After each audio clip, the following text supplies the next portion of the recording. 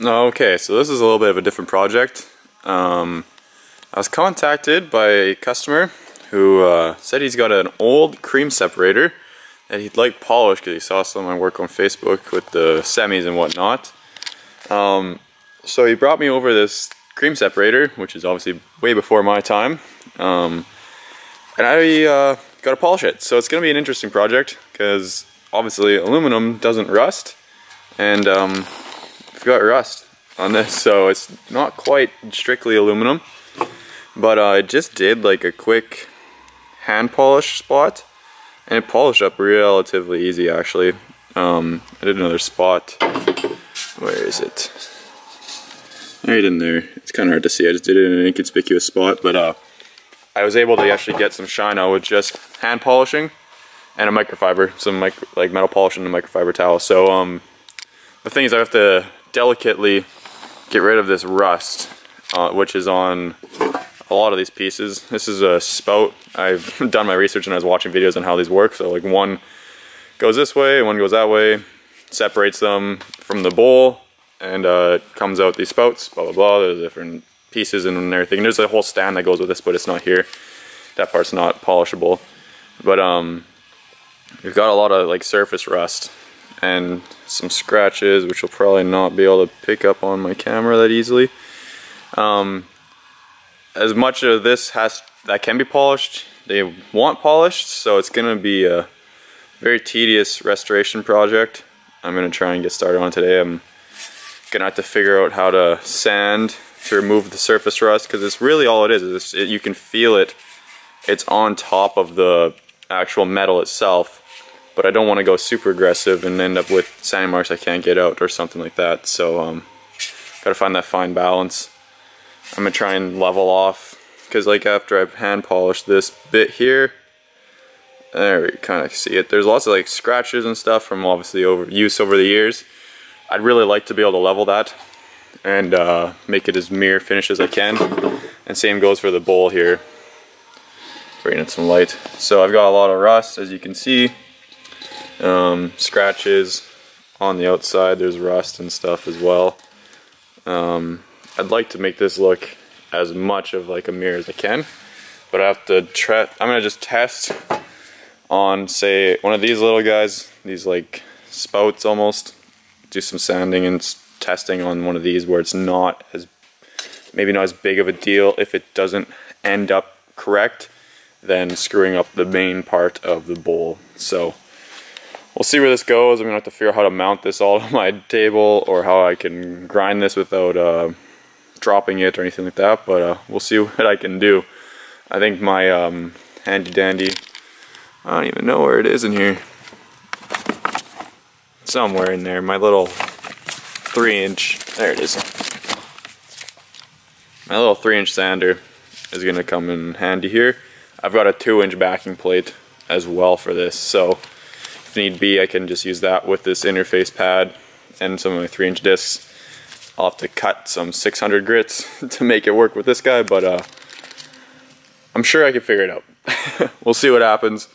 I'm not really set up to do bench grinding. I don't have a bench mounted grinder, or a polisher I should say. So like I said, it'll be kind of tough with that, but I'm sure I'll be able to figure this out. So I'll show this is the kind of before, obviously I showed it. I will show the after once it is completed, or maybe even a little here and there, but we'll see what happens. See how it goes, I guess. Okay, so it's been a pretty slow progressing day because of how tedious this is, but I've made some progress. So on these funnels, I just did an initial cut on like the funnel, like the spout part of it. Kind of did a little cut on here, but I'm not too happy with the way that came out. I think this is just, since it's so old, and definitely was not maintained due to the rust. I mean, aluminum doesn't rust. I don't know what was left on it to cause it to do that, but I just did a quick cut on here. I have to still clean it up and stuff, but like, I'm not too happy with the way this turned out. I've sanded this a couple times now. I went over 320, 400, 600 twice, and I still can't get it to look consistent. So it's just the way it's gonna be for the bowl. Well, excuse me. The bowl came out alright. I mean, I wish that the clarity was a little bit better. However, I sanded this with 180. At least the base was all 180'd, and all of these little black spots were rust spots, and those were 180'd heavy, and I couldn't get them out. So that's kind of just unfortunately the way it's gonna be. As for the outside of it, came out shiny. I wish it could be that much better. So this was heavily sanded, 320, 400, 600. I went over that one a lot. I don't know. I mean, sometimes you win, sometimes you don't. You can do all you want, and it's just the way it's gonna be. I think that's. I'll see what else I can think of over tonight. I think I'm gonna get a Dremel and be able to touch up little spots like in the spout funnel draining area there, and these guys I'll hit with a Dremel as well. But these pieces, all these shims, there are so many of them. I don't know what I'm gonna do with these. They're all rusted. I can't sand them, and I can't get a buff in there, so I might end up just not being able to do these. Unfortunately, I wish I could, but I think these are actually stainless. So one of these, it's one of these interesting jobs. I mean, I'm used to polishing trucks. That's what my gear is set up for. I got my, like, I don't have a bench mounted polisher. Everything is loose. I got the big wheels, big buffs. I don't have little tiny intricate pieces, but trying to make the best of it. This guy has been my savior so far, the 3-inch, but yeah.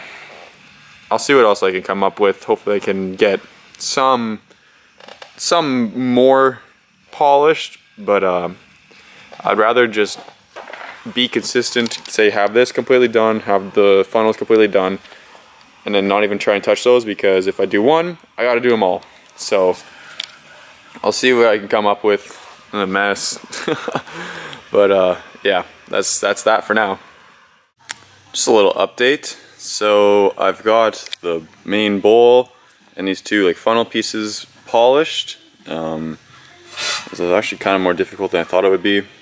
I had to sand quite a bit. I still got to do some final hand polishing in a few places, but let's build this up. So this got sanded, some spots, the heavy rust spots, which some of them didn't come out and I didn't want to go super aggressive.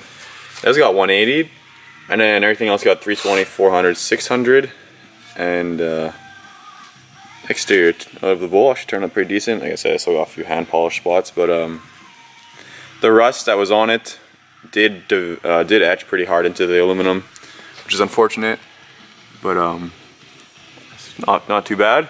And then for these guys, it took me a while to get this all figured out, but everything on here got sanded a few times, and I couldn't really get too much.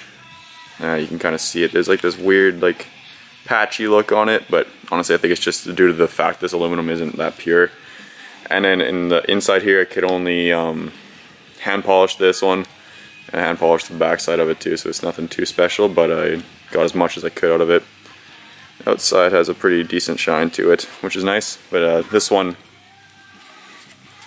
got the same kind of treatment multiple times. I went over it. Outside got polished as well, came out pretty sharp. And on the inside here I was able to hit it with the airways, which at least helped a bit, and then I just did a quick hand polish. And the back side I was able to do most of it with an airway, but like the edges here I could only really do with hand polish, so you can only do so much with it. And this metal is really old, so next I'll have to do these guys, but all these shims, like all of these, probably not going to get polished. I would be here for an eternity, and it would just jack the price of this job up like crazy. And plus, those when this is all assembled, you can't even see these. These are inside. They go on this piece, and then this guy goes on top. So what I'm going to do is probably polish up as much of this as I can, and then as much of this guy as I can. I just did a quick hand polish, and it actually came out pretty decent. It was just like a quick little hand polish, so if I do some sanding and actual proper putting and cutting with the airways and stuff, I should be able to get a decent shine of this, and this part will probably be visible when it's assembled. So these guys won't, and it would take a crazy amount of time, jack up the price, but these two I can at least get done, and I will get those done later this week when I have another aluminum polishing job. But for now, that's all I got. But it turned out alright. I mean, I'm pretty happy with that. It's not like you can just Google how to polish antique cream separator, but figured it out using my knowledge. But yeah, I'll give a final update once I get those guys done. Alright, so I am done polishing this cream separator as much as I possibly can. The only thing I didn't polish were these shims. There's about 100 of them, and they're extremely delicate, and would up the price, as I said earlier, would up the price quite a bit, but everything else turned out alright. So here's the bowl. I'll go over the steps. So inside and on some of the rust spots on the outside, we're 180 with a DA, and everything, and then after that is 320, 400, 600, and it got cut, colored, and finished twice because I was not happy with the finish after the first time around. So I went back and did it all over again, minus the sanding, just to get rid of any other leftover sanding marks and pull out any other clarity that I could. It didn't end up being super clear, but it's definitely a heck of a lot better than it was. A little voice crack, but I'm happy with it. I had it outside and I took a look, and it's pretty cool. Next up are these like funnel pieces. As I said before, didn't really come out the cleanest on the handle spout part, but it's only so much you can do with old aluminum like this, especially when it's manufactured much differently than it is now, or at least not to the same standards. Hand polished as much as I could, sanded, polished the outside of it. Same for this guy. This guy actually got cut and colored on the inside because I could get to it with a buff, but turned out alright. Oops. And then today I just did these guys. So these pieces go in the middle of it, kind of like this, and then some of the shims fit in it, but turned out alright. Gave it a quick sand, 320, 400, 600 by hand. I didn't use a DA sander on this one, I just did it, and then I cut, color, finished it as well. Gave the inside a hand polish, nothing too crazy, but you can't see that when it's assembled, but still looks a lot better than it did before. And then for this guy, I did 320, 400, 600 by hand again, and then cut, colored, finished it as well. And this piece right here, I'm extremely happy with how this turned out. And it's more of like a brass finish. I didn't sand it, but it came out super cool.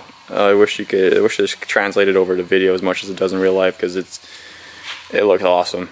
So let's put that back on there. So yeah, that's all of it that I could polish. Definitely was a cool job. Pretty happy I got the chance to do this, and I'm hoping the customer is pleased with it, because it's really not much more I could do with it, and there's not anybody else. There's nobody else that you could take it to. So that's that. Yeah, hopefully this video actually ends up on YouTube instead of just sitting on my computer hard drive. But yeah, thanks for watching. Catch you all later.